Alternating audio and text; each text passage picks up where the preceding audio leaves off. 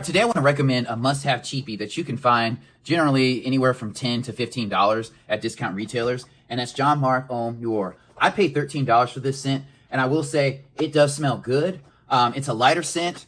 Again, it's inoffensive. The presentation is pretty good. The atomizer is good. And this is a fragrance you can wear in the spring, summer, and even get away with in the fall. The top notes are bergamot, grapefruit, cardamom. Mid notes are lavender, honey, orange blossom musk. Base notes are sweet tobacco, tonka bean, moss. I can pretty much smell all those in this cologne, and it's cheap enough that you can reapply if it doesn't last. I think it'll give you at least 3 to 4 hours, if not more. An inoffensive scent that you can start off with and not pay a hefty price tag for. Highly, highly recommend this. And it's not an Invictus, Aqua, Invictus, Eros clone. This is not something that you smell a lot. Sweet, but it's not so sweet that it smells super cheap or like you dumped a ton of sugar. Light fragrance for someone who's starting off or want to ball on a budget.